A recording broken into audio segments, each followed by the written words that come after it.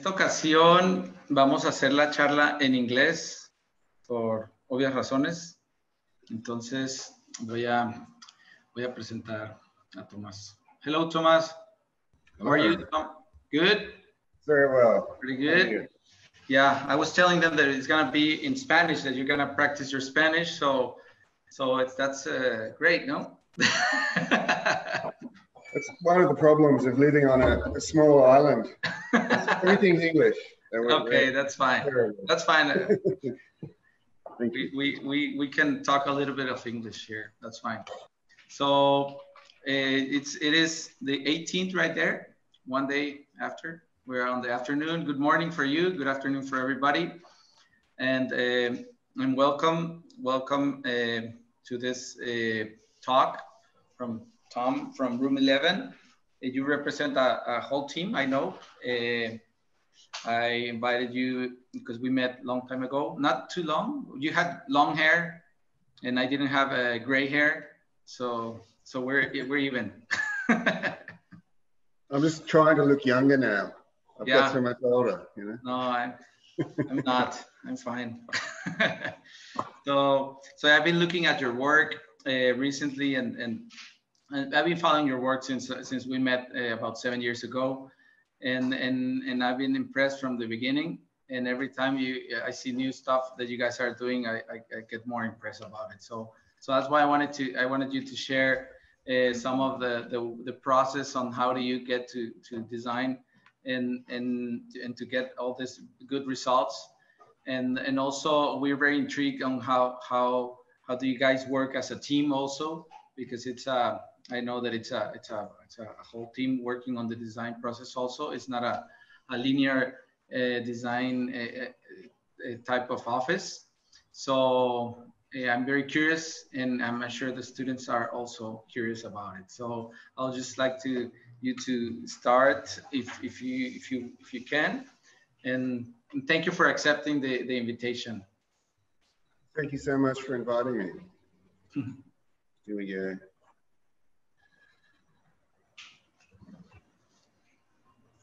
Okay, you can see that?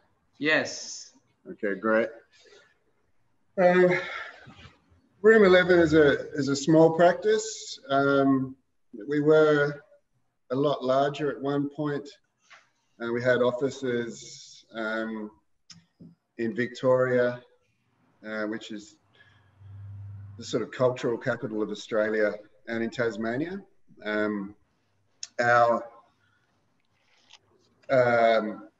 Essentially, I didn't find that to be a fantastic experience. It was a lot of travel. And I think my discernment and my interest in architecture is about quality and sincerity. So we sort of deliberately scaled us to a point where everything we were doing was meaningful and significant. And there's a genuine level of desire to make very sincere work. And also an understanding that people respond well to that type of approach. So currently we've got 5 key personnel. The practice originated from a background of an art school process. So we were in a large art school with a very small architecture wing, and the culture was dominated by an art background, far more so than architecture. And it's interesting to see the evolution of the practice and to have this opportunity to review how things have changed. Just to mention, as you pointed out, architecture is a collaboration.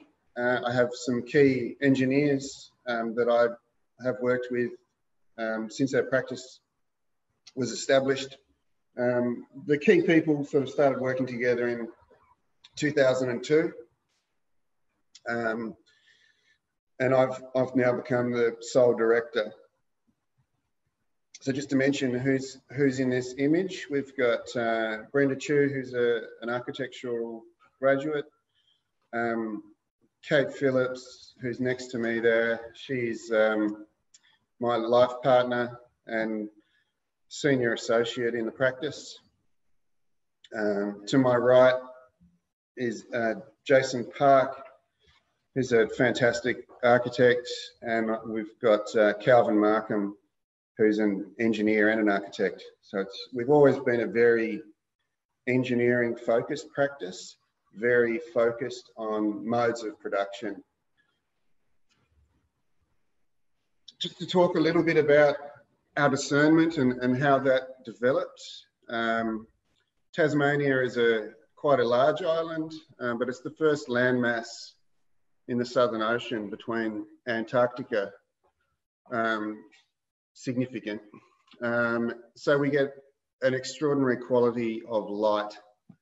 I used to own a piece of land. This painting is by Peschonnet, and Tasmania was a place to come. It was in the Roaring 40s, so you could sail from Europe quite quickly. And it's drawn people to this island because of the landscape and because of the quality of light.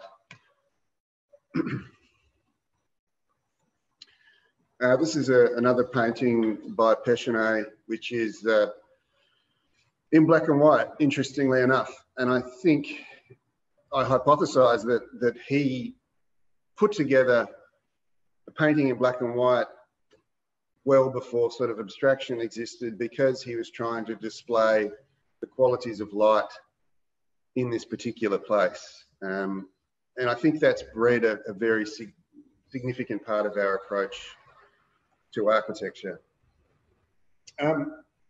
Tasmania is quite a brutal place. We have this very interesting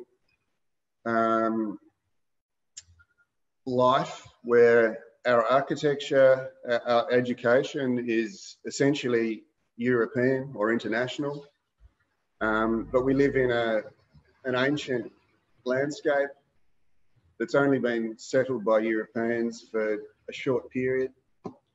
And you can see the sort of brutality of intervention against stark wilderness. And that's something that the reality of place and the capacity to see that as interrogate that as a tangible entity is very much core to our work, and it's sort of an honest depiction. And this is obviously an image after a fire. I take a lot of photographs, but I found this quite beautiful as well. But it's not picture postcard.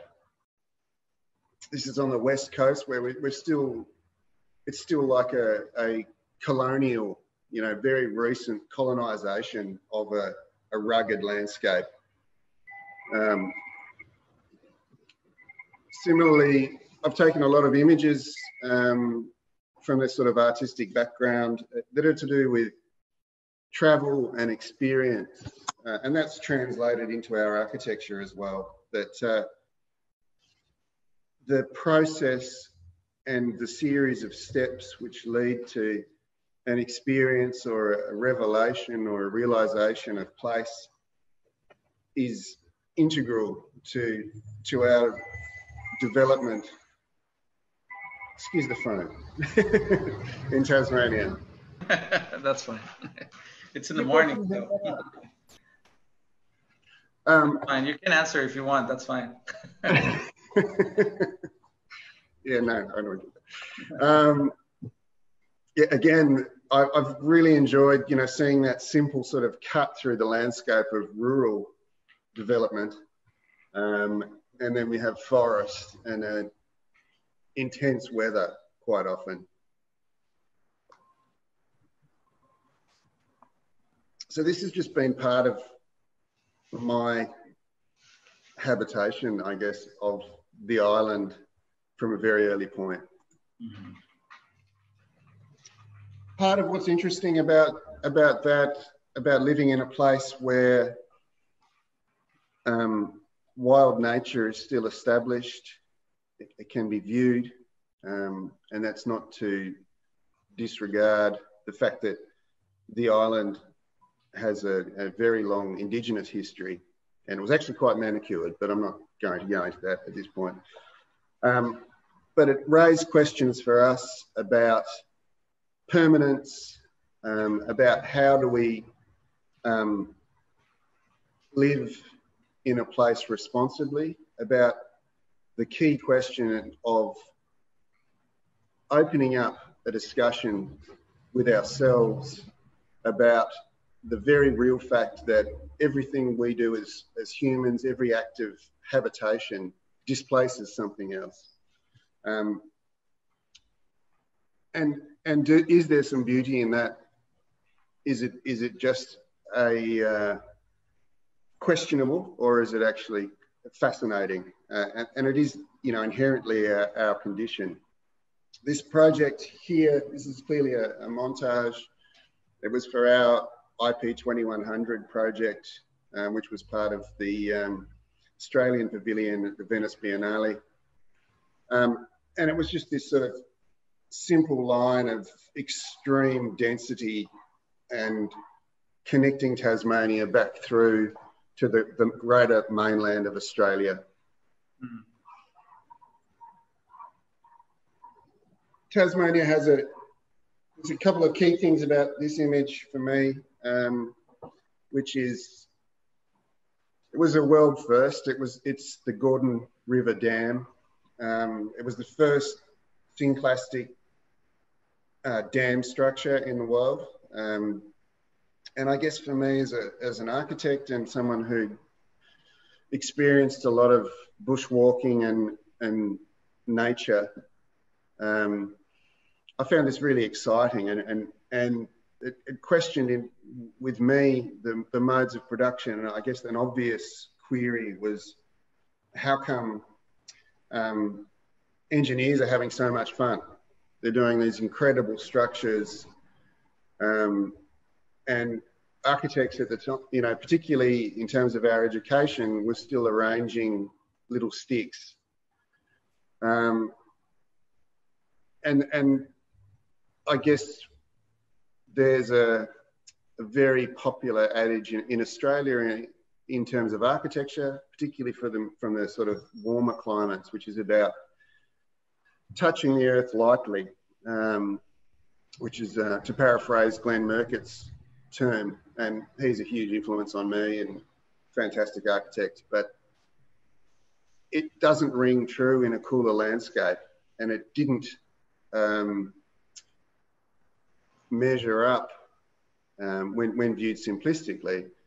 It didn't correlate with our discernment of being in a place of rugged wild nature and very strong modern intervention. Mm-hmm. And I think I've always been continuously drawn to, you know, infrastructure, and the simple fact of it as a relief from the picturesque beauty. So this is an image of, you know, some fairly generic fencing to stop rocks falling on a road, but it's in a really beautiful landscape. And what was interesting about it for me was, why was I photographing this instead of the water, you know, the beautiful view? And I think there's an important question for us as architects about why we do what we do. This is an early project, and I think it actually probed some of those questions without us realising. We sort of went on for another 10 years after this, not revisiting the territory that this building prompted. This was the client for this project was a war veteran who was an expert in bomb disposal, and he wanted to have a bunker to live in, which seems quite silly. But I think it was a very strong project, and it was an approach that appealed to us, and it referred to our capacity to utilise sort of generic infrastructure to create transcendent architecture. The client was also a sculptor, and this was an underground building where we buried the whole house and then essentially created a fairly simplistic bunker. When I met Jorge, I just completed the following project, which is the Glenorchy Art and Sculpture Park. Again, there's a desire to utilise generic materials efficiently. This is essentially a treated pine structure. It was extremely cost effective. We've got this beautiful little finger sort of detail. And it's a 3-kilometre park, and there was a need to create a sense of destination, not just uniformity. But I think this project also promotes thoughts about not only do we want to recognise the modes of production for architecture and infrastructure, but there's also a very real need for joy in that and playfulness, which this clearly adheres to, and it's become quite a popular destination. On part of the journey of GASP, so this is one of the pavilions we put together, which I think talks to our agenda in terms of creating buildings. This was replacing a very simple picnic rotunda. I was given the challenge by the client to create a building that replaced that structure. That was essentially it. And I had to, it was with whatever money I'd left over from the boardwalk construction. Thankfully, I'd saved a little bit. I don't think they were expecting a building of this sort of scale. It was meant to be like a tiny little barbecue facility. But I think it's very clear how our architecture works and how our approach to building and intervention works. There are significant trees, a significant eucalypt and a significant pine tree. And I wanted to bridge between those two. And then we've got this very simple framing of the water and the view. And I really enjoy architecture where, yes, there are other qualities that sort of surreptitiously present themselves, but the basic agenda is very clear. And there's a logic in this building about timber construction, about efficient steel construction. The columns here are 7 metres apart, but the roof thickness is only 100 mils and they're central. So we pre-cambered all the roof and had a sort of very active intervention in the construction to make it super thin and neat, which was good fun. The ultimate destination of GASP is this cantilevered pavilion. And as I mentioned before, the sequence of experience is very important to me, the theatre of arriving at a building. In this park, there's a constant western wind. It's pretty much nine days out of 10, there's a westerly. And you walk around the bay for 3 kilometres being battered by that wind. And then I've put this huge wall here. So once you go past this little threshold and walk towards the pavilion, it's silent. And then you have a 42-metre procession towards the pavilion in silence. And the planting on the right-hand side there is all grown up now, which is quite gratifying. And when you arrive in the pavilion itself, you have this amazing moment of seeing the landscape that you've been walking through this red glass and seeing it in a completely new way.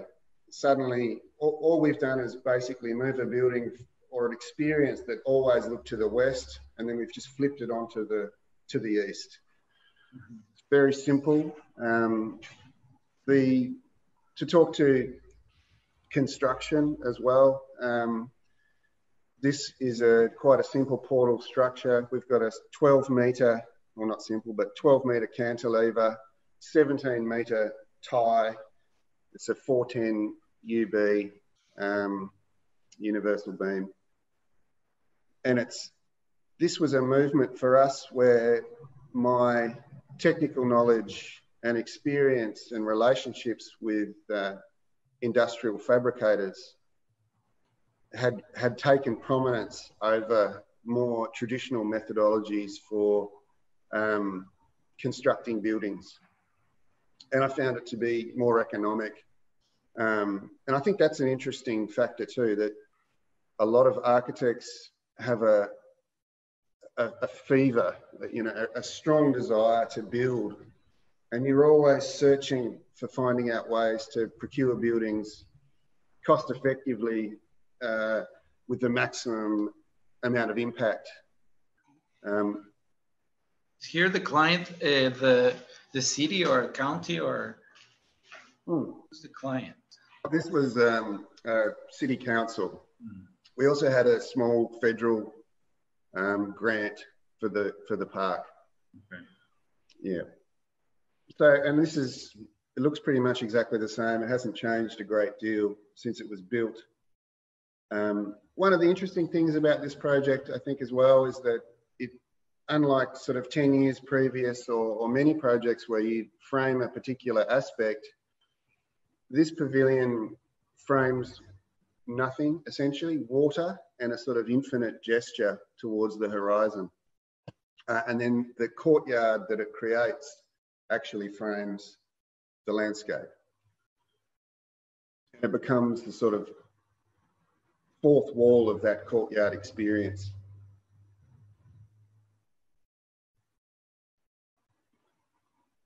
One of the interesting things about, this project, and you can see it here very well, my fascination is with the visual beauty of the rolling hills and the sort of industrial heritage and the modes of production. And when this building got to this stage, I'd previously built that little timber pavilion, and I had a fantastic relationship with the contractors. But as this started to take shape, people started to question what I was doing because it was just so brutal. And the moment that we put the glass in and put the bright annealed stainless steel, and you saw the water reflecting on the ceiling and this sort of transcendent experience, I had everyone back on board. It was a really fascinating experience, and I'm sure most architects question what they're doing at a certain point. There's you have your design phase, and then you have to become belligerent. And then there's a moment when you've got everyone convinced that you can actually question yourself and wonder about why you're doing what you're doing. And essentially here you just see that we've very simply similar themes all the time, creating a horizontal datum around the building, allowing you to see the contrast with the beautiful rolling landscape. And also I'd edited out the suburb, which is in the foothills, which is not particularly beautiful.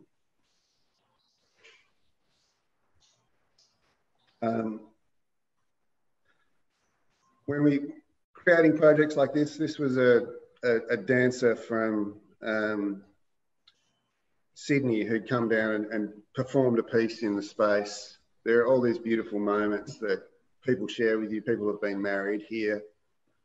And it's a building that adapts well to a lot of people. But there's also, it's also a place for solitude. It's near schools. And I think good architecture has to have a moment where there's a realization.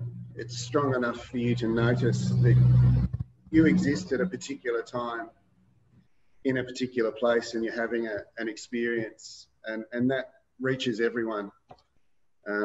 And public works, just such a great opportunity. I thought during this design process that children truanting from school would probably come here. And yet we'd also have weddings and, you know, traditional sort of celebrations. And there's a need for a brutal structure also to have playfulness and generosity.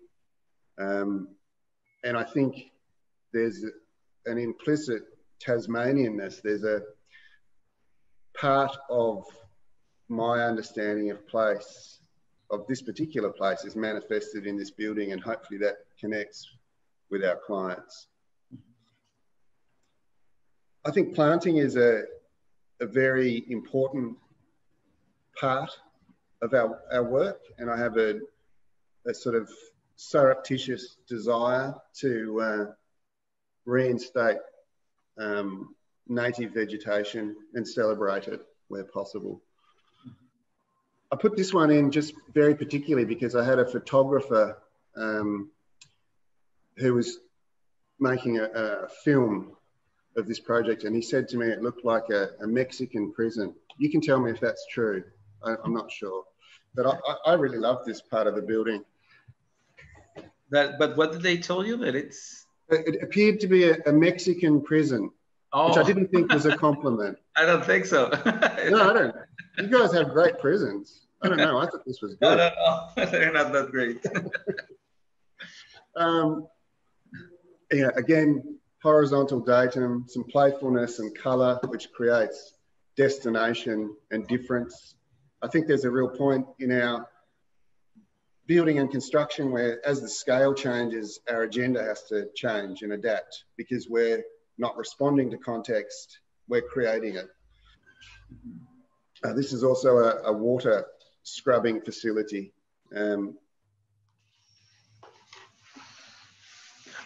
The building was also, it's really interesting to see how you create a building and then it develops its own life, and some of that is not what you expect. This was used by BMW as a promotion for one of their top-end cars. Wow. And that tickled me a little bit, because I've seen those images of, not that I'm comparing myself, but Mies, his buildings at Wiesenhof were used for Mercedes. So I was excited. And I'm much further away. You know, I had to travel a long way to get here. It was also used as, there's this huge international food event, which was full of celebrity chefs and various people. I wasn't invited. But they used the building. You couldn't get tickets. I couldn't bribe anyone. But yeah, it's just great to see something adapt and be appreciated with a wider audience. Something that we've always maintained, as I said, about we've had an art background or an art discernment. And it's interesting to see how our practice developed as a sort of collaborative architecture practice. Then we became quite a standard architecture practice. And now that the practice is morphing back into having, you know, commissions that include pieces that are purely for experience, which I guess are on the edge of sculpture. Mm-hmm. And the project I'll finish with is one where a Sydney art director sort of said to me, "I love it when your work reminds me of Donald Judd." Mm-hmm. And I love Donald Judd's work, but that was a really fantastic brief, and he's sort of given me an open slather really to create experience in buildings, which is a fantastic evolution of our practice. So this was a vibrating floor. We had a soundscape, and this is actually on the top of the RMIT building, which is quite well known in Australia. And it was just this very intense, sort of gritty experience that we tried to create.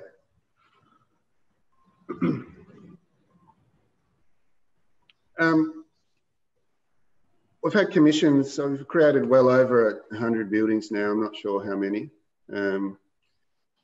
but there's always something to respond to in appreciating and reading place. Richard LaPlastria talks about,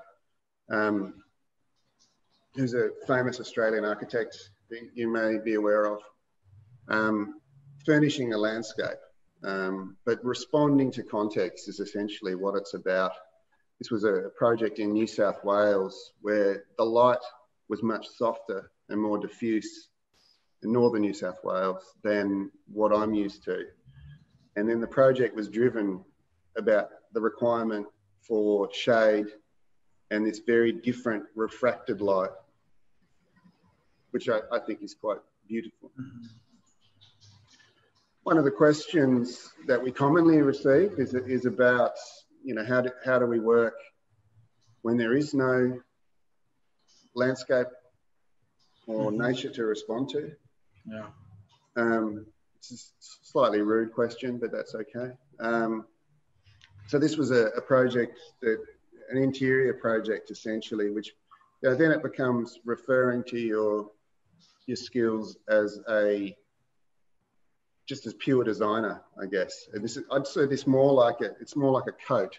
It's a little design piece that's not really related to place, and it's about generating something that's a protagonist. And this sort of opening up of these spaces and this, you know, the moment of blankness, and then essentially, you know, these really intense experiential interiors.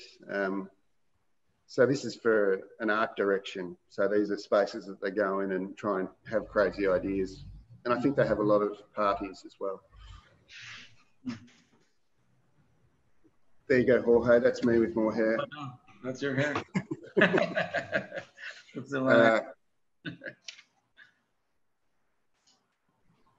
From doing our projects at GASP, which gave us some national and some international recognition, we got a lot of interest in terms of experiential work. I'm not sure if you're aware of one of the biggest cultural changes in Australia is David Walsh's Mona Museum, which is in Tasmania, and our project is a sort of addendum to that. But he then commissioned us, or through a competition, to create what they called a laboratory, which was about rectifying the amount of heavy metals in the river. Okay. I pointed out essentially in our competition that there's plenty of science about knowledge of the environmental problem that the river has, but it was actually an issue of sort of hearts and minds. And there was a desire from us to both celebrate the beauty of the water. This is Noguchi's waterstone, but also to allow people to interrogate. And literally, one of the great things I think about architecture as opposed to art is that it has the ability to be literal without being crass. And I like this drawing because I got paid to create a drawing with like 4 lines on it. That's always fun. You've got to be a little bit cheeky. So essentially this was an experience where people walk out into the river. They think it's just a sort of art piece. It was placed next to a James Turrell exhibit, which I was very excited about. I'm a huge fan of his work. And the idea is that you're just having an experience, and then you download an app and it tells you about how much mercury your skin's absorbing. And basically it's trying to push people to become friends of the river and to support the river. And also having this intense experience, that moment where you realize you are here. And, you know, creating threshold and just the basic fundamentals of architecture. There's a real moment in this image where you get to the end of this procession and you have to step out into the water, and you're stepping into 20 mils of water, but it seems like a significant act. But there's also the idea of people behind you. They want to have this experience too, so you're not allowed to hesitate. And I think playing those sorts of games is something that our practice enjoys. And also, I mean, there's a montages, but there's the power of the image. And I think there's a real evolution in practice. Like, I'm a very big fan of drawing and the sort of traditional discernment of architecture. But I think montaging as well helps us understand what the vision is. And we can always refer back and remind ourselves of where we're going and why. One of the great things, we've maintained an interest in larger scale work and in small scale work. And there are many particular landscapes that we have great affection for. This is the east coast of Tasmania. It's a holiday destination. It's one of the most sublime places. The water is ridiculously clean. It's absolutely beautiful, and it's a place I've gone since I was young. And I think architecture is quite rewarding in that a lot of those places that you develop affection for somehow end up being your projects. This project was for an environmentalist who was a farmer. This landscape is it's denuded because it was farmed for sheep. But it's one of the last stands of the East Coast Oyster Bay pine, which is critically endangered tree species. If you look at the small building, a small pavilion in this image, just to the left-hand side of the image, there's a little group of trees, and that was a significant little group of Oyster Bay pines. And the concept essentially was to create a building which took you out into this vast, picturesque landscape and then brought you back to the detail of those particular trees. And this is basically the brief was to say it was like a ski lodge, a camping experience without snow, where people staying there would help rehabilitate the landscape. Interestingly enough as well, excuse me, the client made me redesign the whole building to minimise steel. So I designed the whole thing, and then they were like, we want to get rid of steel and make it all out of timber if possible, which is not quite possible, but that was an interesting process. It just cost twice as much to do it twice. Wow. So it's a very light pavilion. It's about engagement with landscape, with place. It's not the most picturesque site. It's very much about being embedded in place. And it was entirely, as I said, everything in it is bespoke design. There's no off-the-shelf glazing system. Everything's made of angles and timber. And I like the idea that our projects develop a material language that is emblematic and becomes a theme. And our job as an architect is to demonstrate mastery of a particular material. This is an interesting project in an Australian context as well, because the sort of the linear pavilion with the thin roof is such a quintessentially Australian type. So this building has no eaves. It's a glass pavilion in some ways, or a series of glazed pods, we refer to them as, and then very enclosed sleeping spaces.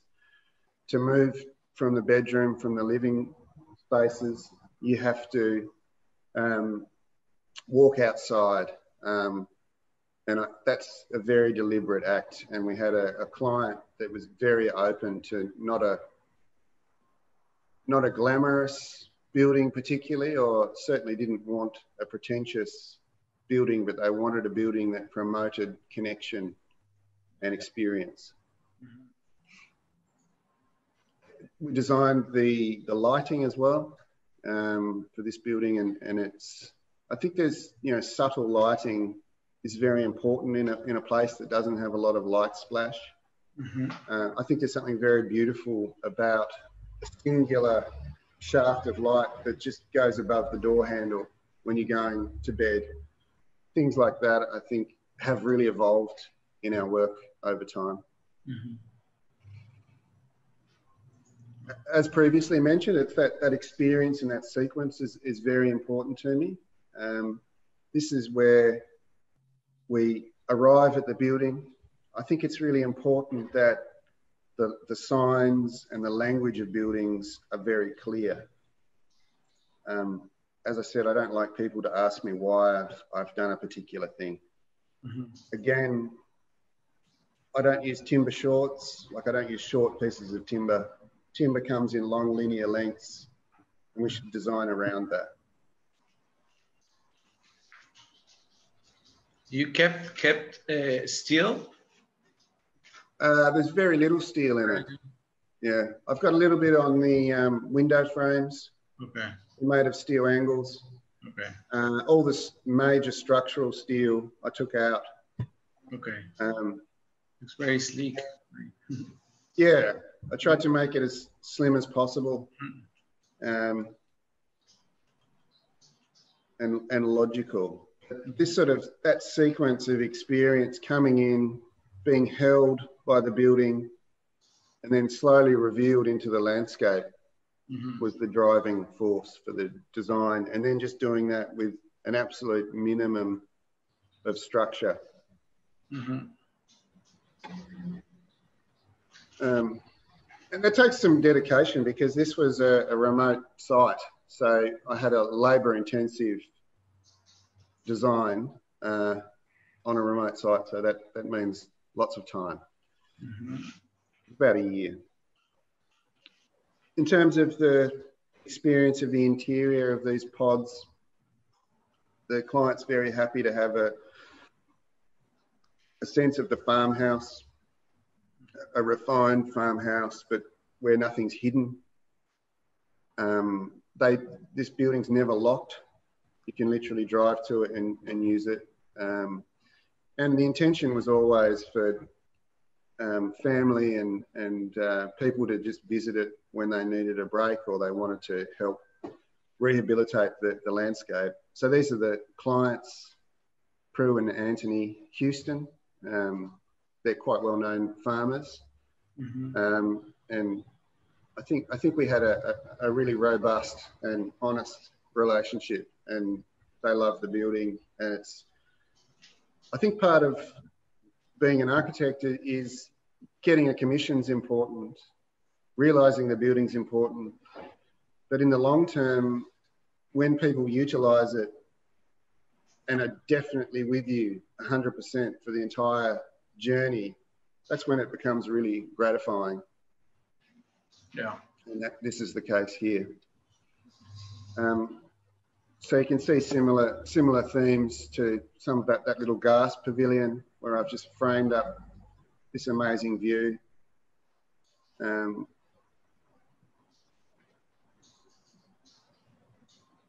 beautiful. Again, yeah, face fixed glazing, just on standard extrusion angles. Mm-hmm. Full length timber. It's got a bespoke roof. It's not a off the shelf system. It's a design tray. I think I probably over designed this a bit. And these little beautiful bunk rooms. This has very much got the traditional ski lodge. We've got a window at your feet, which is an awning window. All hidden details. These spaces are retreats from a day in this incredible bright sunlight. You're out all day planting trees, removing rubbish, whatever it is, and then you need to retreat to a very simple, embracing space.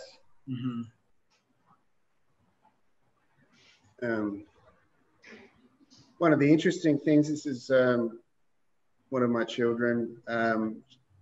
She's quite nervous, but when she came to this building, she was immediately very comfortable and just went into the space and played and wasn't concerned about her well-being or anything. It was just a really beautiful thing to see that people respond intuitively to the generosity of the building.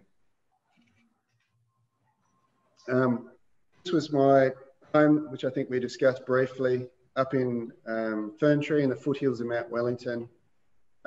It's an exercise in timber again, but in a completely different context. It's a mountain house. And the agenda here was that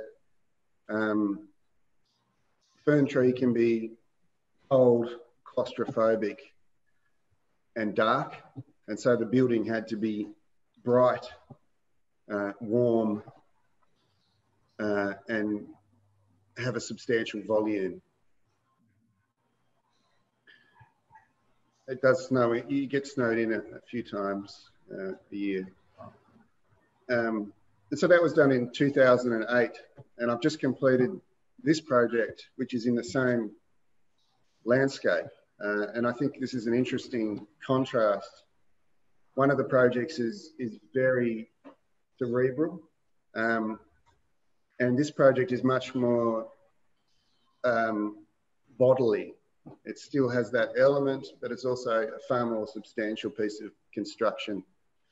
Essentially, it's a courtyard building. Ferntree and Mount Wellington have double the rainfall of the city. So it was a celebration of what can be seen as a negative element. And I think that's an interesting juxtaposition, as opposed to the project where I tried to deny the implicit problems. Here we're embracing the problem. The problem is too much rain, but then we sort of celebrate that rainfall. That's a much more substantial construction, sandwich panel, concrete, industrial, but then I hope sensual as well. It's a much more, in some ways, much looser approach to construction. Were they tilt-up walls or poured in place concrete? They're precast. They're precast sandwich panel. So I have key contractors at an industrial scale. Who I don't think they ever thought that they were part of architecture particularly. But I've worked with them for a long time now, and I'm basically, I go to those guys a lot because we get a lot of building. It's a known cost. Yeah. You know the detailing. Labour's so expensive in Australia as well, so you have to avoid labour wherever you can. Yeah, it's pretty fair. The opposite of that timber pavilion I did, but anyway.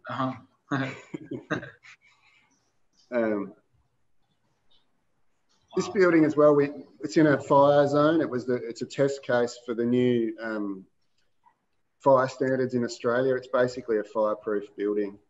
I needed to have a courtyard, and in order to protect the courtyard from flame impact, I put these concrete walls in that protect the skylight. It also creates the sort of identity of the building. Wow. This is the sort of transcendent moment. This is still being photographed at the moment, but once this sort of water curtain embraces the courtyard, there's meant to be a rambling garden in the centre. I think it's a really beautiful moment. Again, it's an artful moment, but it's also part of the simple practicality of what we need to create.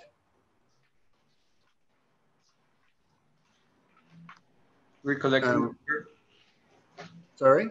Recollecting the water, or not really? Yeah, we are. Yeah, it goes into a big spoon drain basically. So I haven't got the landscape shots because it was photographed on a really miserable day.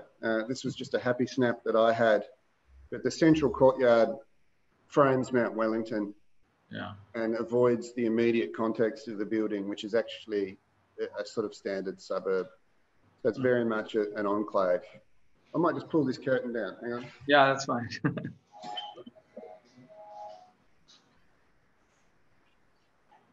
It's a nice detail with the rock, the other color on that rock, the yellowy. Thank you. That's great. One yeah, so this is our project on Bruny Island, which was for a geologist who said to me, "You can do whatever you like, but I don't like stone." I don't know what happened there. Yeah, so I think there's a necessity in a rural landscape where there aren't a lot of buildings to provide security. These people had originally lived in a built-up area, and I often refer to the traditional sort of farmhouse building where you arrange the outbuildings to create a courtyard and a sense of enclosure and security. In this case, I worked with a stonemason who was a friend of mine, and we spent sort of 3 years putting this stone together, which becomes, it's just an exterior wall, a veneer, and then I've made this very delicate timber structure that's sort of strung between those elements. And I kind of like that it's as though that's a little fine web, and this is the embracing moment, this is the security. And I like the way that the stone sort of, it looks like it's been pulled out of the sky or something. It's a really fascinating moment. How did you convince him producing the stone? I think I just ignore people occasionally. No, I don't know. I think he liked the idea. That was his opening conversation. And then I sort of talked about the need for security and the need for anchoring. Yeah. And the desire to ground the building. And then we compared it to some other buildings that he'd experienced, which were light timber structures. And he evolved to a point of understanding that he didn't want to spend his life savings on a flimsy building. Yeah. Okay. There's something beautiful. I always enjoy that, the simple contrast between the lines, accentuating the ground by creating a datum, and then this sort of razor sharp precision with our glazing details and setting all those elements perfectly. The interior, again, referring to the light in Tasmania, it's very, very bright. So I wanted to create that retreat, similar to those little bunk rooms in our Rocky Hills project. There's a need to sort of pull back, but I also like the idea that these experiences were quite piercing and confronting. I think this just shows that simple juxtaposition of elements. I think there are particular ways that stone should be dealt with. I don't think you should have a lintel with stone on top of it. Stone should be stacked up. It's monolithic and it just ends at a point, and your drawing can just be a square. That's all it needs to be. That the craft and the beauty is in the craftsman. Glass is a precise element that must finish at a certain point as well, but it's about its transparency and its framelessness. And so this is a little exercise in elemental construction. Also, that's not to say we're subject to our materials. This is the entry to the bedroom, and I like the way that, unlike the rest of the house, it's always the afternoon in the bedroom. The batten screen softens the light. You can go to sleep whenever you like. The quality of light in this building was really fascinating. It was the second black interior I've done. It's just a black stained Tasmanian oak timber. And it immediately affects users. You become quite quiet and refined, and the nature of shadow and light in these spaces is beautiful. That said, I think my obsession with detailing and finish and precision also requires, you know, you need good eyes to see that. Like, this is not a great space for someone who doesn't have great eyesight. Yeah. Again, you can see the curve of that rural landscape, the datum created by our building, and a very clear sense of destination.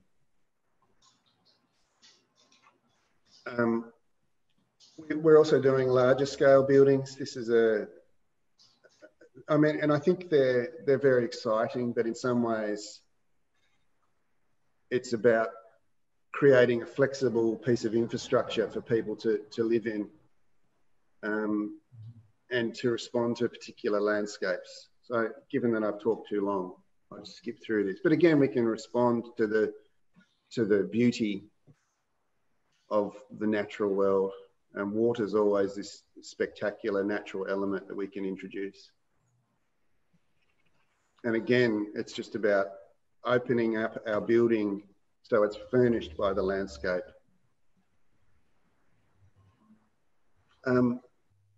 So this is a off-form concrete building on the East Coast again. And this is a builder. A lot of my projects, I work with developers and builders, usually because they enjoy how I put buildings together and they know it's quite efficient and cost effective. This is just this huge sliding door, and it's just a shed building, which is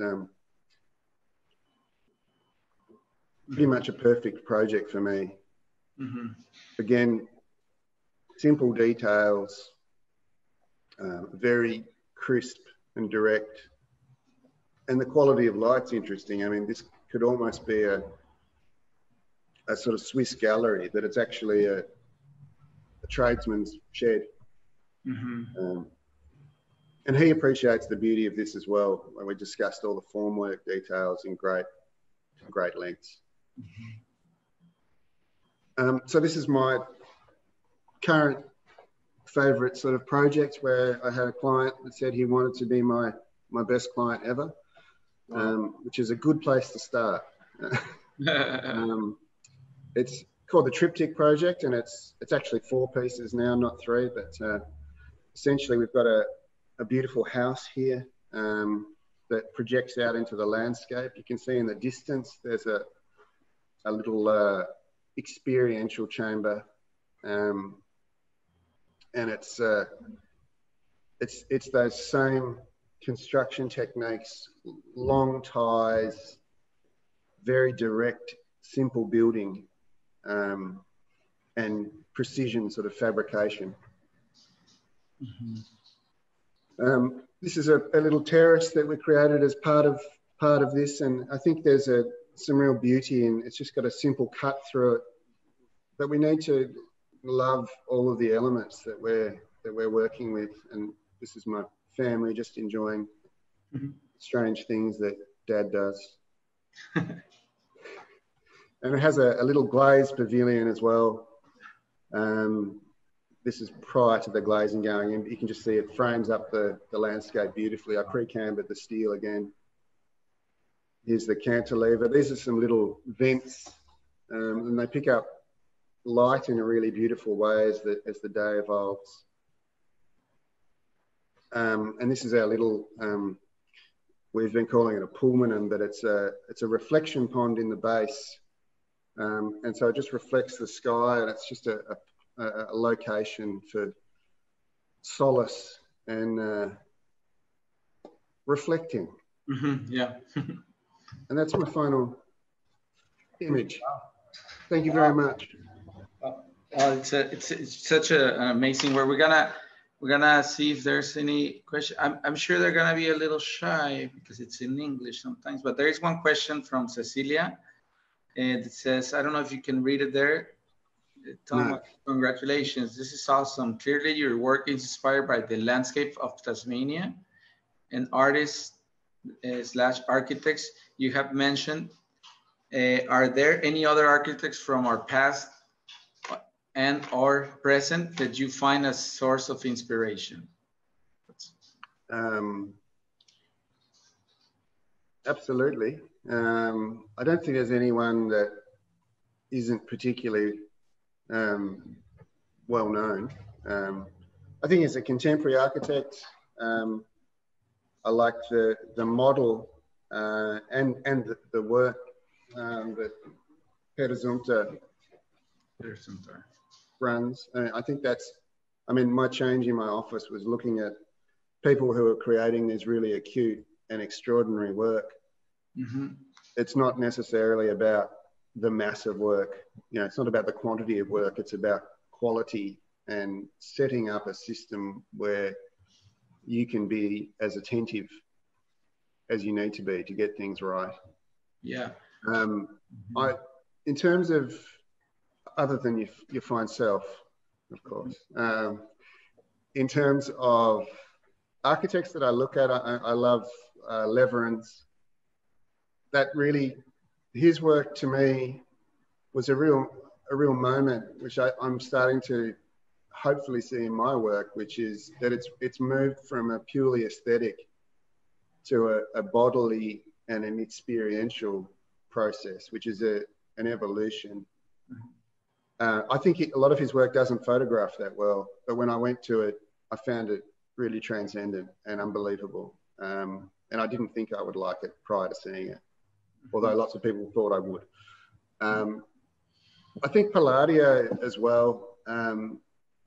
You know, I don't like classical architecture as a style, but I think style's a pretty silly thing to talk about. Mm-hmm. You know, there's a modern discernment, and I think anyone who interrogates the fabric, the genuine agenda of architecture, which is about our place on the ground, you know, and it's about manifesting reality. You know, there are people through history that have done that.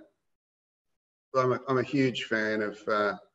I always refer back to Le Corbusier and Mies, and lots of the other sort of classic great architects. But I also try not to look too much, because by the time we get to this age, you've seen a lot. Yeah, that's true. Yeah, I think how do you got into, you mentioned at the beginning that you resize your office to be able to get into more detail. We can definitely see that each of the projects you get into drawings, very detailed of them, because you have builders that does it. You're not a design build company. How do you how long does it take you to finish up like a very detailed design of a house, or what's the process that you use to be able to sustain, because you had more employees and then you decide to go less people. So what was it? How was the decision? I suppose that it's for quality. That's the main thing. Yeah. But I think there's a limit to what you can do. I've always, and I still am, very hands-on. You know, some architecture practices, you have a group of directors, and then they have talented staff below them, and they might talk about the agenda or review ideas from below. We have a flat structure, but I still draw a lot of the detail, and I just don't feel like I can make gratifying work. I don't know how you go onto site. You know, we run sort of around 20 or so projects at once. I don't know how you go onto site and really know what's in your buildings. I don't like to have to flick through sheets of paper to be able to tell someone how it works. Yeah, I've got the building in my mind and I know how it's meant to be put together, and there's a lot of repetition and a lot of experience in that. But I just like, I had a particular year where we were doing a lot of work for developers. And I made this very small steel structure, which was a boiler room for a hydronic heat system for a house that I designed some years before. And I looked at the end of the year and I said, that's the best thing I've done this year. Why am I running around drawing, 11-story buildings that aren't very good, that then we get novated to a builder and then they employ a different project manager. I don't see how you can create that sort of work or this sort of work without that level of control. Yeah, it's really amazing how you get into that detail. It looks very simple. The buildings look extremely simple, but to be able to achieve that, it needs to be a lot of detail. And that was on one of my questions on how, like with the builder, like do you go to the sites every how long? Because or are they closed? What happens if there is a project that it's in a different location, far away from, and you cannot go? I do a lot of driving. A lot of driving. I have particular builders that I work with often. Oh yeah, that's it. And they commission me to design their houses and things as well, okay, which is really nice. They know. But I work with, a handful of great contractors. Mm-hmm. And it really varies from project to project. Some of our clients have very strict timeframes. Some mm-hmm. of them don't have a time frame at all. And similarly with budgets, we get some of our clients that will have, a very strict budget, and some are, you can roll it out a little bit more. Part of how my practice has evolved, or my role is, for example, this project that's still on screen, where we've got 3 structures. I'm working pretty much as the sort of project manager as well. So I've got the budget and I'm allocating it and then informing the client. Yeah.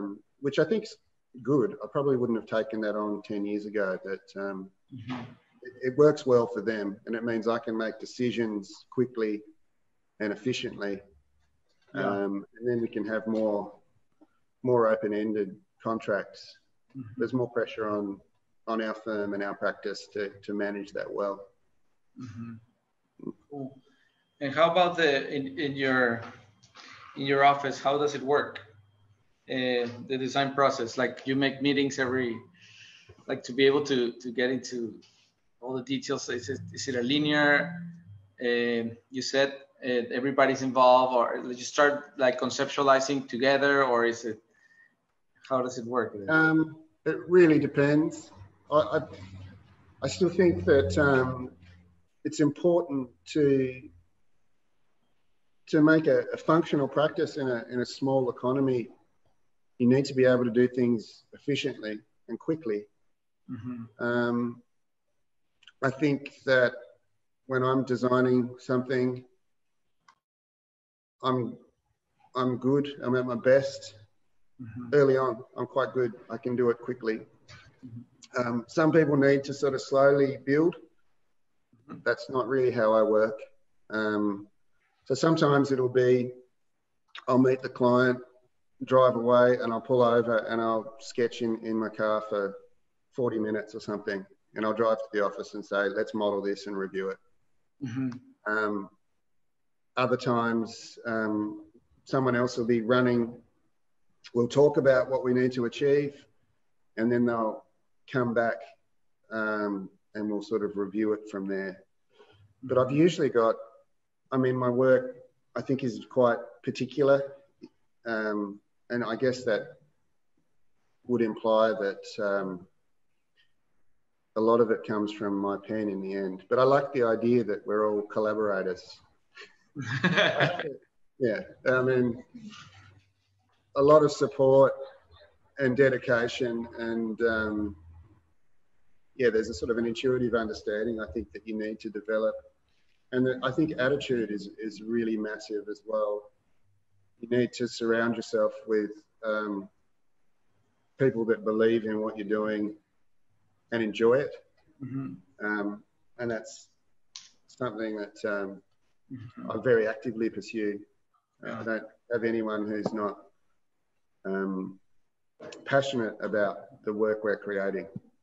Yeah, I think you reflect that. You're very passionate. I think it's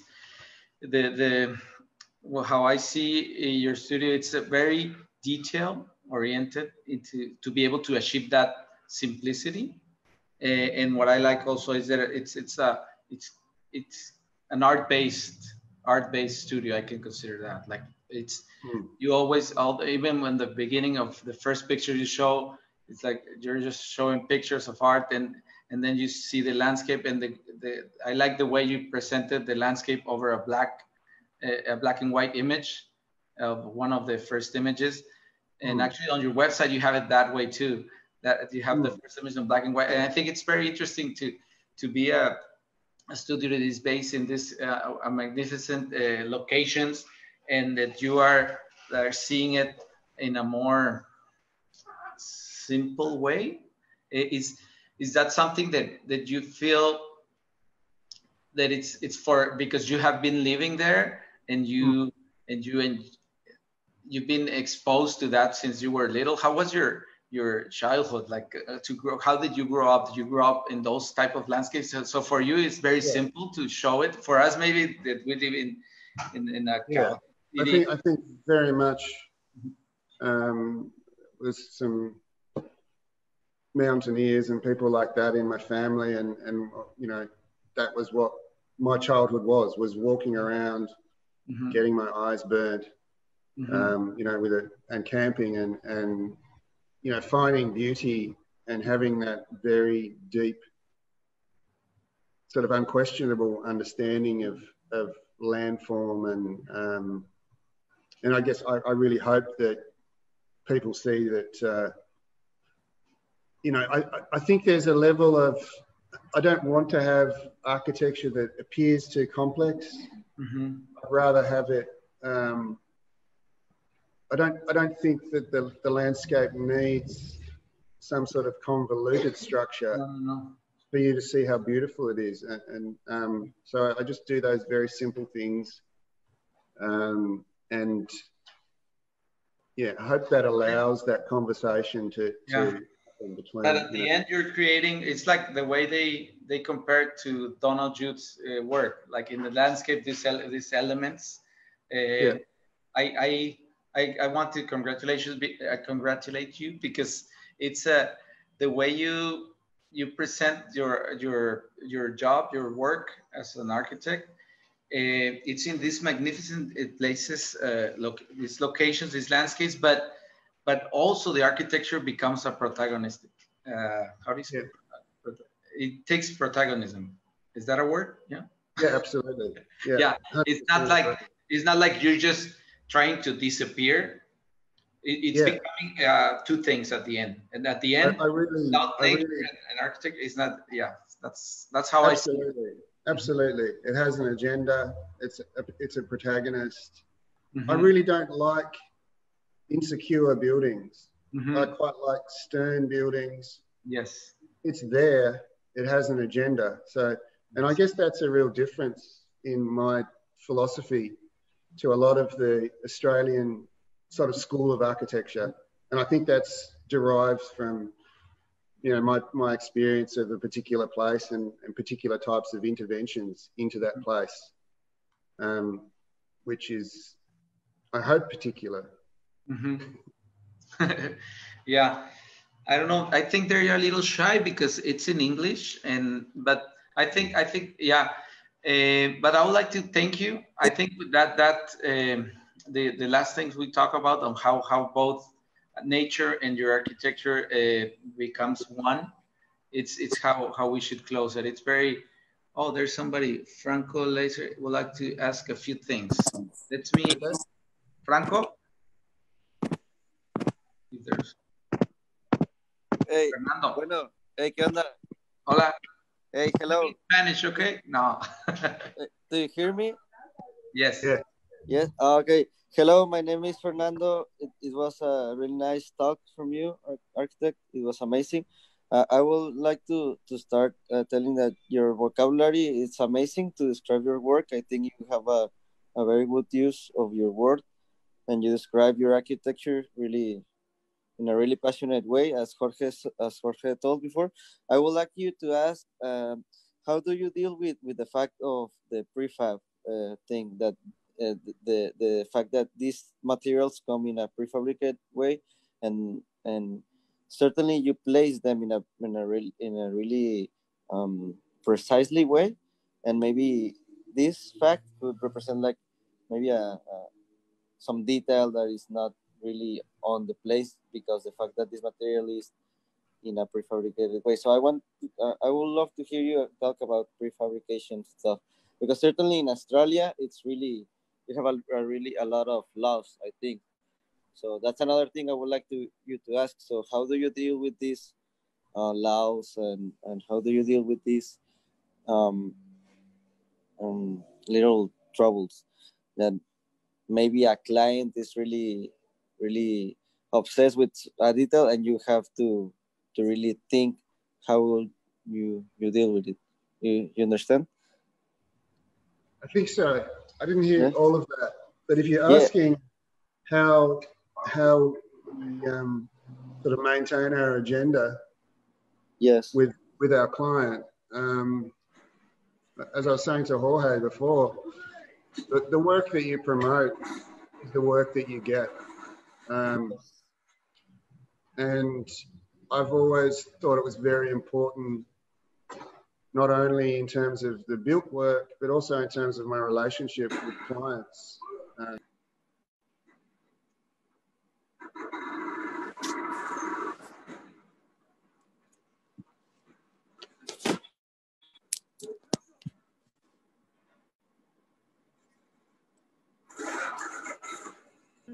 Unmute. yeah, I think you're on mute, Tom. yes. How does that happen? I don't know. Can you hear me now? Back. Who muted you out? I don't know. That's impossible, but anyway. Yeah, so what I was saying, I don't know where I dropped out there, but I think the work that you promote is the work that you get. That's really important. You need to be true to yourself, because you're not giving someone anything if it's not sincere. And one of the jokes that we used to say in the office is that we're not mind readers. So you've got to come to someone with something. Yes. And if you make very particular work, then the clients come to you because they want that type of work. And then it's a matter, I think, of being honest about, budget, procurement, time, and being you need to, especially in a smaller economy, really master the modes of production and cost and all those elements. Otherwise, you're not going to realize any work, and you're going to have a difficult relationship with your client. Yes. But I think the strongest thing is always presenting work that that you'd like to, the type of work that you'd like to replicate. And one of the nicest things, obviously, is when you come to clients and they can see where your work's going and they want to push you further. Yes. Well, one last thing I wanted to ask you is, what if you could do anything to improve the way people use architecture to express themselves? What would you do? I mean, in any kind of circumstances, maybe change a law, implementing a way of thinking in a new school. What will you do to improve the way we use architecture to express our feelings or desire to do or do whatever we want? I think there's it's a very big question, but as a sort of knee-jerk response, I'd say that I think that when people are young architects, they need to interrogate their values and have an understanding of what they believe in, so that then they can produce work that reflects their belief, as opposed to, I mean, there's a process that everyone goes through, and obviously, it's a learned profession, and it's pretty clear. My influences are quite clear in my work, and I'm unashamed about that. But you need to I think it's a real shame that, you know, for example, in Australia at the moment, there's this fashion of concrete arches, and then all these great architects are producing buildings with concrete arches, and it's just pathetic. Like, yeah, I find that some people are great at it, and you know, Richards and Spence, they've produced a beautiful building, the Carlisle Hotel, one of the first ones. They live in a sort of semi-tropical, it's part of the atmosphere, and then now we see that all over Australia, this sort of replication of mindless fashion. I think if people could sort of try and avoid that and actually have a voice and actually create work that has meaning to them, then others can respond to it. That is a trend. Yeah, we have also Tabo.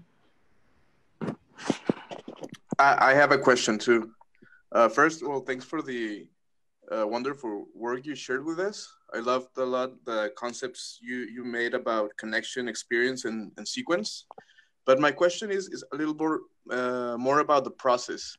I noticed a lot that you use these black and white pictures at the beginning of the projects, maybe to show a little bit about the context or the details that you wanted to embody in your work.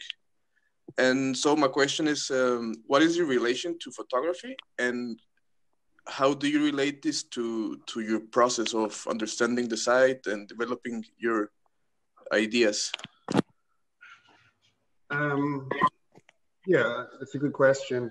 There's no doubt that I've always been an aesthete, and I like the visual aspect.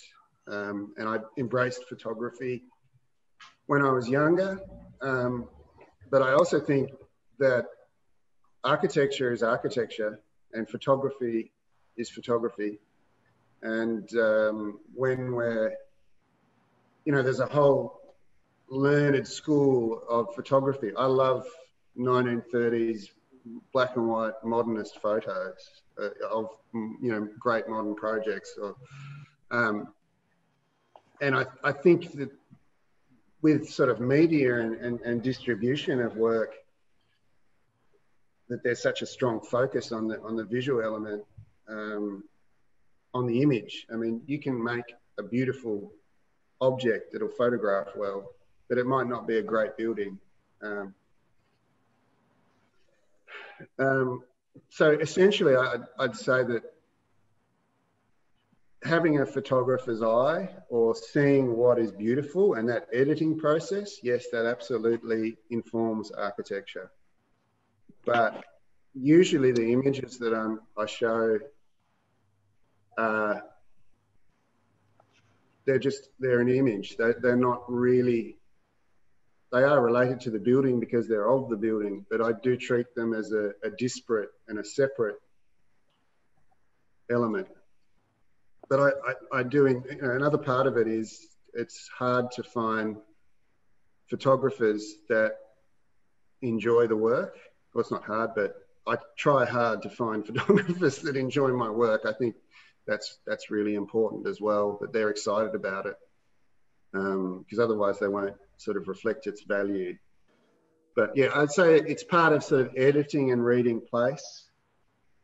I think architects need to have a broad range of skills and interests, and some of those are aesthetic, and that's where sort of photography sits. And I've just always, I enjoy that level of abstraction, of making elements into discrete entities and reading things with clarity, which photography is about, and black and white photography particularly.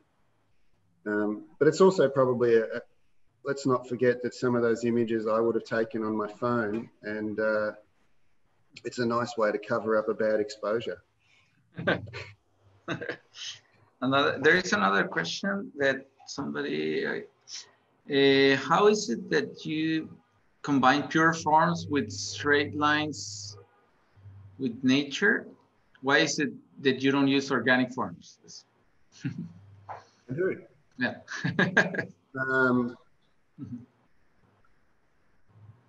I think, as I said before, there's there are a few things that are important. I think the sort of, to sound a little bit trite, but the beauty of the given of a beautiful, huge tree that, has this canopy and people can gather beneath it, that has a beauty that I can't create. So I think that the real answer to the question is that architecture is comprised of particular technologies and materials, and there's an understanding of how they should be used, and then just from a technical point of view, and then there's how we use those in a particular context. Not many of them are simply manifested in organic forms. That said, I used to be teased for, because I used to do a lot of black box architecture, and I still do. I still think black is a good colour in our landscape, which is too bright, and the buildings fade away into the distance, which is good. Mm-hmm. But then, GASP is a kaleidoscope of colour, and it's a curve. So, but I think, there are certain things that appeal, and you need to know what you're good at. And I think that the agenda of a sort of more curvaceous architecture would happen with larger scale interventions. But there needs to be a reason for it, I think. But maybe when I become sort of older and more eccentric, I think you need to master straight lines, and then you can look at maybe curves, but yeah. Yeah, there's this last question. The work seems so effortless, your work. What do you struggle with to do? What what do you need to overcome to be able to get to that point? That's the question. Thank you. That's a nice thing to say. It's not effortless. I think you need to have confidence in your discernment, which comes back to knowing, I think, where your disposition is from, and how you understand where you operate and what your values are.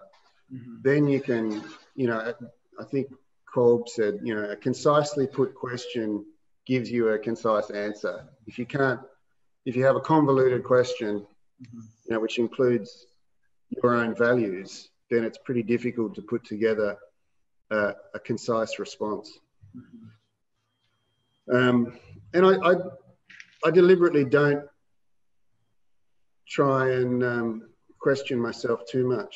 Like I question my values, but when I make design decisions, I think I'm better the less laboured it is. There's lots of labour in the detail, but there's not a lot of labour in the concept, although I often think of all of those things together. But put simplistically, I think that's part of my approach. Yeah. And that's exactly the outcome. I actually find some stonework and some stonemasons, their work is so convoluted and precise that I find that distressing. And I remember going to some famous buildings, just to hark on about Kolb, Ronchamp, which is an amazing building. I found it was almost too much. There wasn't enough space in it. There wasn't enough space for people. It was all about the architect, and he kind of had this little, I know you're going to look there, and I've put a little decal on the corner of the bench. Like, I don't want my architecture to be distressing and too loud. It needs to be a little bit breezy. Yeah, that's not a very good answer. Yeah, I think yeah, to summarize it, you said the last words that you said, it's very important. A lot of effort on the detail, and not a lot of effort on the concept. But but at the same time, sometimes concept for somebody, so for some people, is very complicated. But for you, it seems that's what I think. It's what they were saying. It's that it seems so effortless because you have all this knowledge or background on art. So that's I think that's the way you connect architecture to these beautiful landscapes, or not even only to the landscapes, like the building you show, the interior space. It becomes a landscape, because that space when you open, it's like opening a window to see a sunset on the colors that you put inside it was, I think, yellowish color, and then the red color on the side, or gold red. So for me, it becomes the landscape. So I think I really enjoyed your talk, and it was also nice talking to you again for a long time. I want to thank you for taking the time. I know it's a starting day. You have to a lot to do on your office. But from our school here in Tijuana, Mexico, we'd like to thank you very much for taking the time, and we'll hope to have you again some point, or even to invite you here to Tijuana if it's possible. That would be great. Well, thank you very much. Thank you.